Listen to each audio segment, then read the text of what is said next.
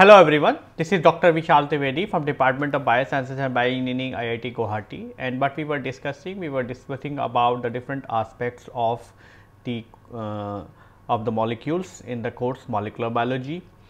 So far what we have discussed about the cellular structures in the initial modules, then followed by we have discussed about the different types of biomolecules.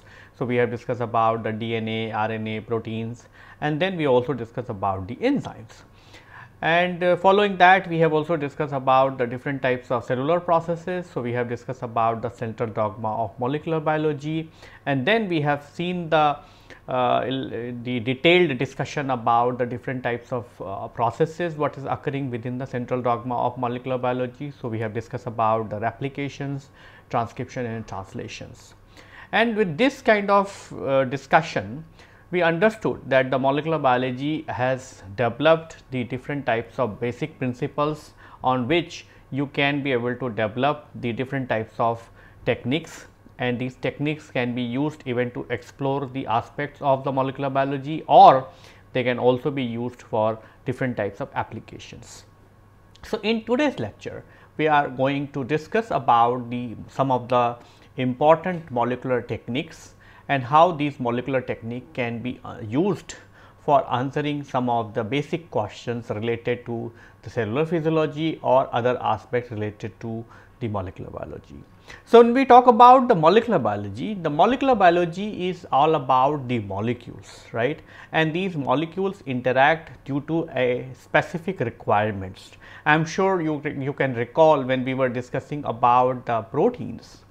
We said that the protein is interacting with its substrates and protein is interacting with the other proteins due to the recognition of the complementary regions, due to the specific three-dimensional requirements, geometric constraints, stereospecificity and other kinds of requirements. And because of these kind of specific requirements, the molecular biology or the interaction between the molecules can lead to the development of different types of techniques. So, when we talk about molecular technique,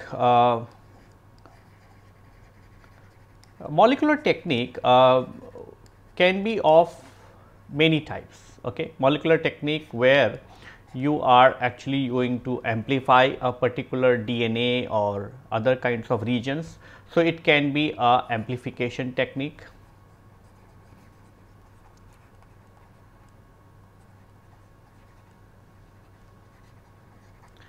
Within this amplification technique, you can have the different types of amplification techniques such as the polymerase chain reactions, you can have the real time PCR, or you can also have the RT-PCR. Okay. So, this is I will write real time PCR and this is the RT-PCR or reverse transcriptase PCR. And all of these amplification techniques are having the utility in terms of the amplifying a specific region of the genome, so that you can be able to get the genome fragment, and these fragments can be used for multiple for the downstream cloning applications and all that. So, that anyway we are going to discuss in detail when we are going to take up the molecular cloning. Then apart from that, you can also have the different types of the blotting techniques. So, within the blotting techniques, you can have the techniques which is called as southern blotting. You can have the northern blotting, and you can also have the western blotting, and you can also have the eastern blotting. Okay. So, most of these blotting techniques where you are actually going to use the hybridization techniques and you are actually going to blot the molecule of your interest onto a support system, and then you are going to detect that with the help of the different types of the analytical reagents. For example, in the case of southern blotting, you are going to use as the DNA as a probe, and northern blotting also you are going to use the DNA as a probe, and then western blotting you are going to use the different types of antibodies and so on. Apart from that, you can also have the molecular techniques like where you are actually going to have the sequencing technique. So, you can actually be able to do the sequencing of the DNA and protein also. So, you can have the sequencing of the DNA, or you can also have the sequencing of the proteins, and that can be useful in terms of the identification of that particular region or accuracy of the cloning and other kinds of things.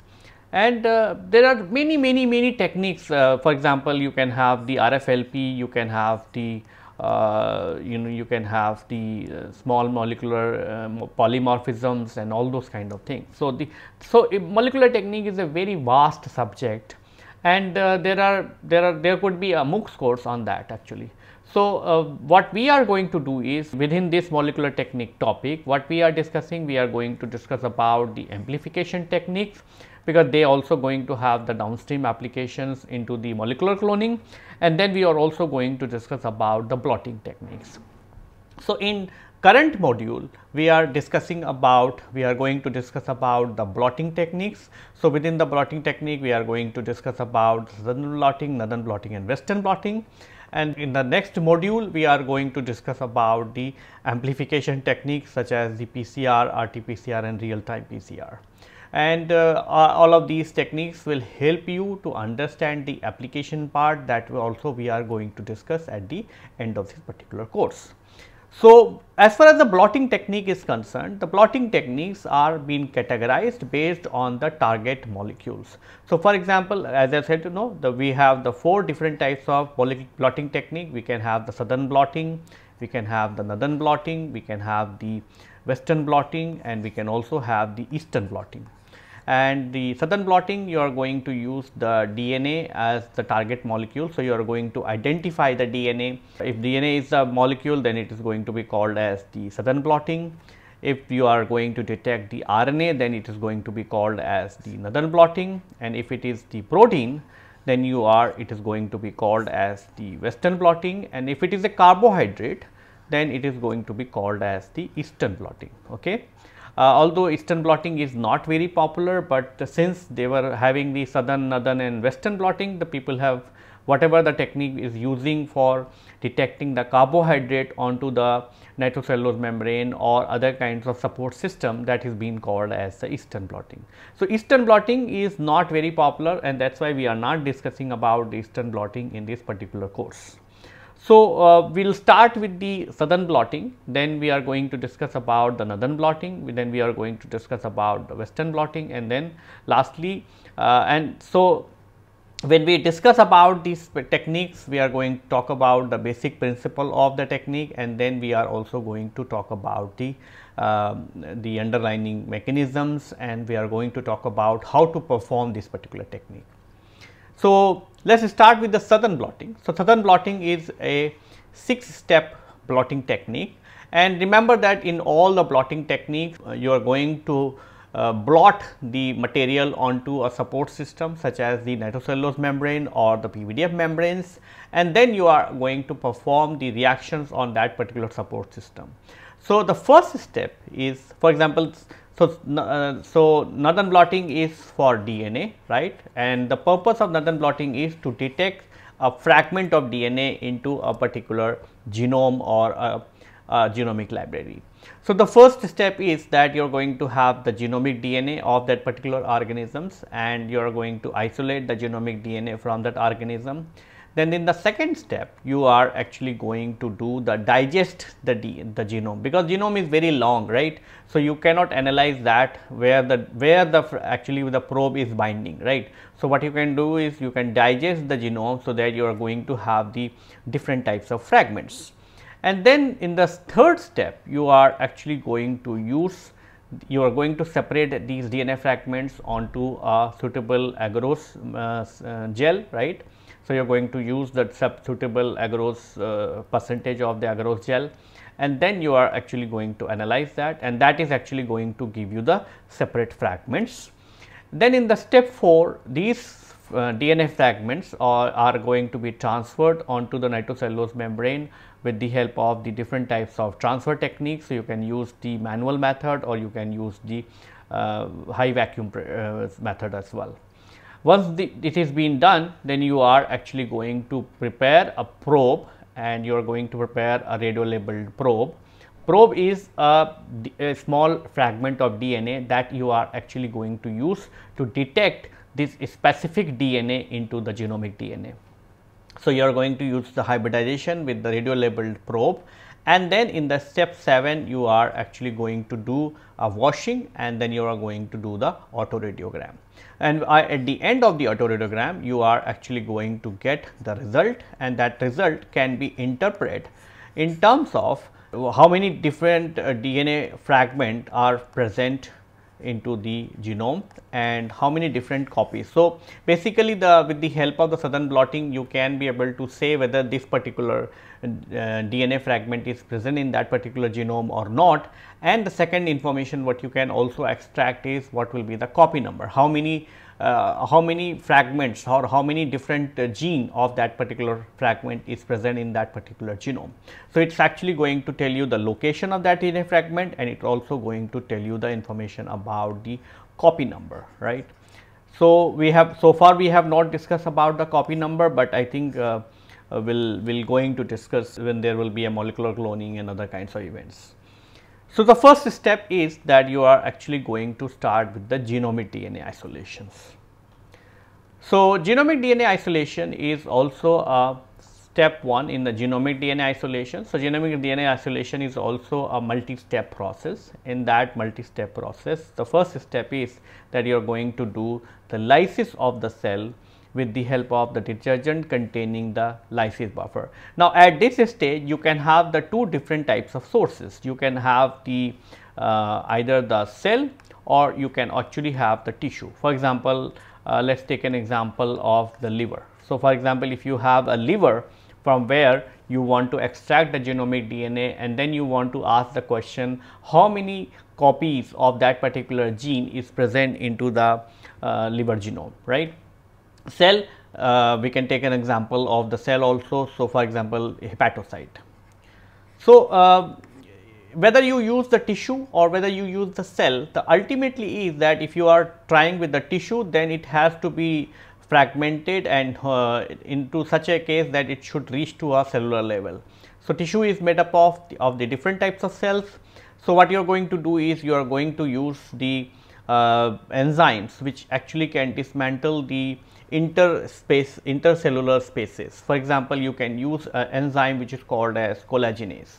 So, if you treat the liver with collagenase, collagenase is an enzyme which actually degrades the collagen fibers, and you know that the most of the cells are stick to each other because they have a matrix in between, and this matrix is made up of the collagen or the collagen like material. So, in the liver you have the collagen like material which is actually sticking these cells. So, if you treat them with the collagenase, what you are going to get is you are going to get the cellular suspension or single cell suspension, and this single cell suspension can be used for the further downstream. So, single suspension means from the liver you got the single cell suspension, and now you can actually be able to treat them with the help of the detergent. So, whether you are using with the single cell or whether you are using the tissue, at the end you are going to get the cells, and then you are actually going to treat them with the detergent. And once you do with the detergent treatment, the cell is actually going to break open, then it is actually going to release the cellular content. And what is there in the cellular content? The cellular content is actually going to contain the cellular proteins, it is going to have the RNAs, it is actually going to have the lipids, and it also going to have the proteins, and it also going to have the genomic DNA. So, now from the cellular content, your job is that you want to isolate the DNA, but you want to get rid of, you do not want that. So, you want to get rid of the protein, you want to get rid of the lipids, you want to get rid of the other materials, right. So, that is what you are going to achieve in the subsequent purification steps. Now, in the step 2, you are actually going to incubate the cells with the digestion buffer containing the proteinase K, SDS to release the genomic DNA from the DNA protein complexes. Remember, when we were discussing about the genetic material, we said that in the eukaryotic system, the genetic material is associated with the protein in the form of the nucleosome, and these nucleosomes are even forming the higher order organizations, right, such as the chromosomes and other kinds of things. So, the first step is that you want to isolate or you want to dislodge the protein part, so that the DNA would be free, and then you can be able to get the purification of the DNA from the cellular material. So, for that what you are going to do is you are going to incubate the cellular content or the lysed cells with the digestion buffer, which contains the proteinase K and SDS. So, in the presence of SDS, the protein is actually going to get denatured, right, and because the protein is going to denature, it is actually going to lose its affinity for the DNA. On the other hand, the proteinase K is a protease, right. So, it is actually going to degrade the protein into the peptide or peptide fragments, right. So, ultimately what you are going to get is you are going to get, and peptide fragment can be digested. So, if you continue the digestion, it is actually going to get converted into amino acids, right, because the proteinase K is a non-specific protease. So, it is actually going to start chewing up the proteins, and ultimately what you are going to get is you are going to get the DNA, which is separated from the DNA protein complexes, plus you are going to have the protein, which you are going to get from the cellular content, and then you are also going to have the lipids, right, because lipid is also present in the cellular material, and some minor component of, like for example, you can also have the RNA, right. So, now what you have is you have a mixture of DNA, protein, lipid and RNA, and your target molecule is the DNA. So, you can actually devise a strategy so that you can be able to purify the DNA, but get rid of the protein, lipid and RNA species. So, that you can do sequentially by removing the protein, lipid and RNA, and that is how you are going to get, at the end you are going to get the purified DNA. So, in the step 3, you are actually going to isolate the genomic DNA by the absolute alcohol precipitation. So, what you are going to do is you are going to add the absolute alcohol to the thing, and it is actually going to precipitate the genomic DNA. But when it is going to precipitate the genomic DNA, it's actually, so it's going to give you the genomic DNA, but it's also going to have the small amount of proteins, it's also going to have the small amount of lipids, and it also going to have the small amount of RNA, especially the messenger RNA. So, these has to be get rid of, right, this has to be get rid of. So, in the next step what you are going to do is you are going to do the purification of the genomic DNA with the help of the phenol chloroform isoamyl mixture. And when you mix the phenol chloroform, one mixture has two phases, right, you are going to have the aqueous phase and you are going to have the organic phase. See, here you have the two phases, you have the chloroform phase, which is going to be the part of the organic phase, right.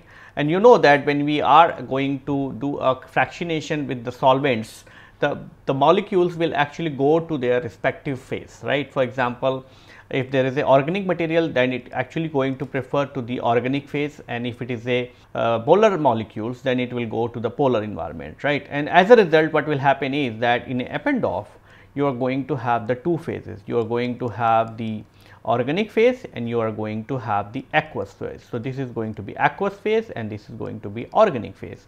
So, all the molecules which are soluble into the organic solvents, such as lipids, such as the other kinds of molecules, they will be present in this, whereas the DNA and RNA is going to be present into the aqueous phase. So, in this step, the phenol is actually going to denature the remaining proteins and keep the protein into the organic phase.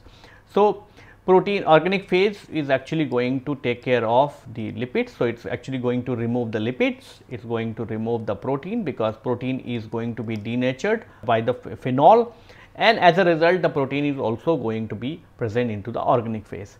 Whereas, in the aqueous phase you are going to have the DNA and you are also going to have the RNA, because RNA is also going to be polar in nature. Now, next step is that you want the DNA, but you do not want the RNA. So, okay. So, then you are going to do a further purifications. So, first you are going to do isolation of the genomic DNA what is present in the aqueous phase, and it will again precipitated with the absolute alcohol. So, if you do the reprecipitations, it is actually going to precipitate the DNA, and then it is also going to have the small amount of RNA, and that you can actually be get rid of by putting the things into the RNAs. So, if you incubate this mixture with the RNAs, then RNAs is actually going to chew up the RNA, and it is actually going to destroy the RNA, and then ultimately your genomic DNA is going to be isolated. So, this is what exactly is being depicted in this particular picture. First step, you are going to do the lysis. Second step, you are going to do the enzymatic digestion. The third step, you are going to precipitate the genomic DNA with the help of the absolute alcohol. But when you are going to precipitate along with the genomic DNA, you are also going to get the lipids and the protein part, and that you are supposed to get rid of with the help of a purification step. So, in that purification step, you are going to add the phenol chloroform mixture, and when you add the phenol chloroform mixture, the phenol is actually going to denature the proteins, whereas the chloroform is actually going to remove the lipid part. And when the phenol is going to denature the protein, they also will be come into the organic phase. So, when you collect the aqueous phase, this aqueous phase is actually going to contain the DNA and as well as RNA, and then from this aqueous phase you can precipitate the alcohol with the help of absolute alcohol. You can again precipitate the DNA, and then you can treat this DNA with the small amount of RNAs, so that you can get rid of the RNA part, and then ultimately you are going to get the pure mammalian genomic DNA. Now, when you run the mammalian genomic DNA onto agarose gel, what you are going to see is that you are going to see an intact band which is going to be of high molecular weight. Okay. So, it is going to be of high molecular weight rather than a low molecular weight, and this is going to be indication that you have isolated the genomic DNA. If it is not a genomic DNA, or if it is not an intact genomic DNA, then in that case you are going to see a band, but below to that band you are going to see a streak, okay, or you are going to see a smear. So, that smear is actually an indication that you have broken the genomic DNA, and you are actually going to generate the, or you have degraded the genomic DNA. So, that is not good for the further analysis of into the sudden blotting. Now, the next step is step 2. You are going to have the generation of the suitable size fragments, because genomic DNA is very long. For example, when we were talking about the genetic material in the eukaryotes, we said that in the humans the length of the genomic DNA is approximately around 1 meter, right. So, if this kind of lengthy genomic DNA cannot be analyzed for for probing purposes. So, what you want is that you digest that genomic DNA, so that you are going to have the small fragment, and then depending upon the binding of the probe, it will actually going to say that okay, if the probe is binding to the multiple location, that means that many number of copies are of that particular fragment is present into the genomic DNA. So, for that purpose the genomic DNA has to be fragmented with a suitable system, so that you are going to have not very big fragments, not very small fragment, but should be a suitable size fragments, and that you can be able to achieve by the two different methods. First, you are going to do a restriction digestions. So, genomic DNA can be digested with a frequent DNA cutting enzyme such as EcoR1, BAMH1 or SAW3A to generate the random sizes of their DNA fragments. The criteria to choose a restriction enzyme or pair of restriction enzyme in such a way so that the reasonable size DNA fragment will be generated. As fragments are randomly generated and are relatively big enough, it is likely that each and every genomic sequence is represented into the pool. So, the purpose is that you should not have very small fragments, you should not have very big fragment, it should be a relatively reasonable size, so that each and every genomic sequence should be presented, which means it should be of such a size that a single gene can be present into that each fragment, and because of that each fragment is actually going to represent the individual genes, okay. And because of that, if you are going to see that the probe is binding at multiple location, that means your gene is having that many copies present within the genome. Then the second method is the mechanical sharing. So, mechanical sharing genomic DNA can be fragmented using the mechanical sharing. Mechanical sharing method, you can use the vertex, you can use the sonication and so on. But all these mechanical methods are need to be optimized very nicely, so that you should not have very large fragments, because large fragment have no use, because it is going to have the representation of the multiple genes, right. So, because of that it may actually going to give you the misguide. Now, in the how you are going to perform the restriction digestion, right. So, in the step 2, restriction digestion can be done with the help of the restriction enzyme.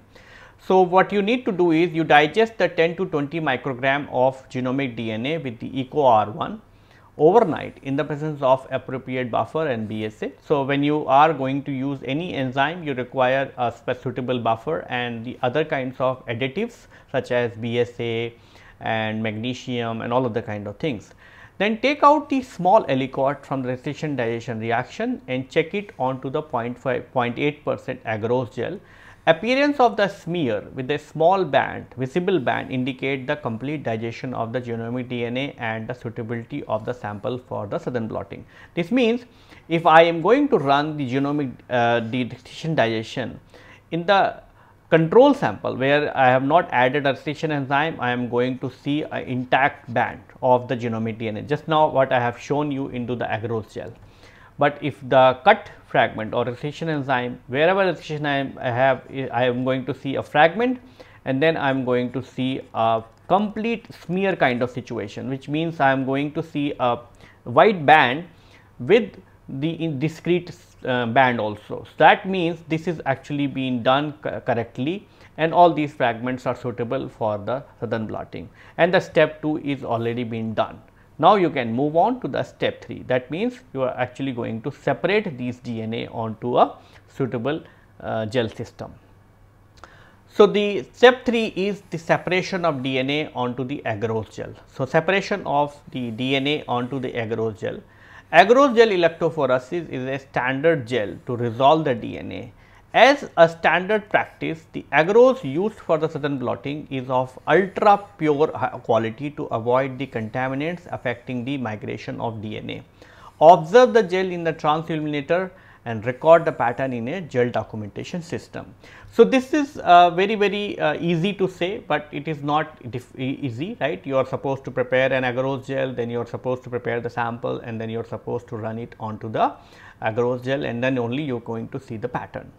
So, for demo purposes, I would like to take you to my lab, where the students are actually going to show you the how to perform the agarose gel electrophoresis, and how you can be able to observe the gel under the transilluminator, and how you can be able to do the documentations. We have to analyze the results for amplification.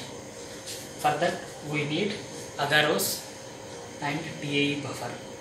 First, we have to weigh agarose and mix with the TAE buffer. It will not dissolve easily, so we have to heat it in microwave oven until it gets dissolved. Now, agarose got dissolved in TAE buffer. We have to let it cool down up to 50 degrees Celsius. Now, before pouring, we have to add ethidium bromide for detection purpose.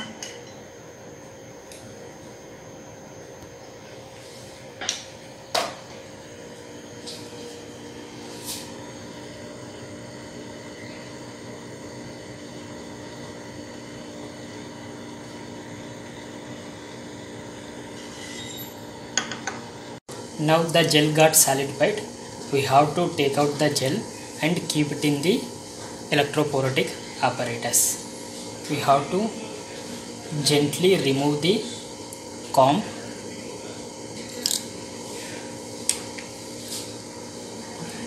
loose the knobs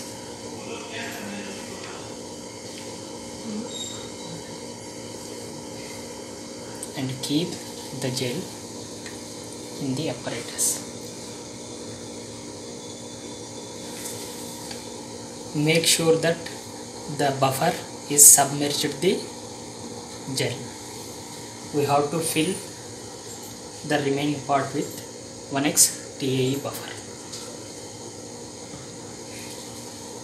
Generally, for analyzing the DNA samples, we will use agarose gel electrophoresis. This is the power pack and this is the electrophoretic apparatus. This is a negative electrode and this is a positive electrode.